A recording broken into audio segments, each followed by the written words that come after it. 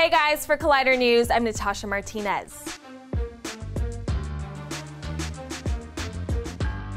Breaking news in an exclusive report from the Wrap, 20th Century Fox will not be showcasing any of their upcoming movie releases in the Hall H presentations at San Diego Comic-Con this year.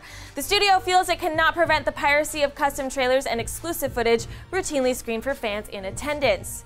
Last year, Fox screened footage from Deadpool on a Saturday with a trailer prepared especially for the 2015 convention, and was soon pirated and available online the following Monday.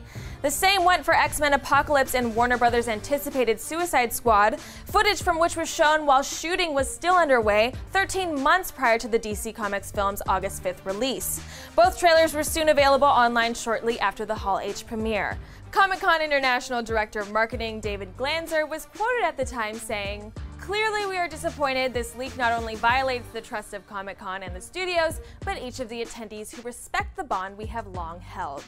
In addition to Fox, it's also being reported that Walt Disney is considering pulling out of their regular presentation in the San Diego Convention Center as well. To follow along with this breaking news on Comic-Con and to catch all the new updates, head on over to Collider.com and be sure to subscribe to the Collider Videos YouTube channel to keep up with all of the must-know movie news.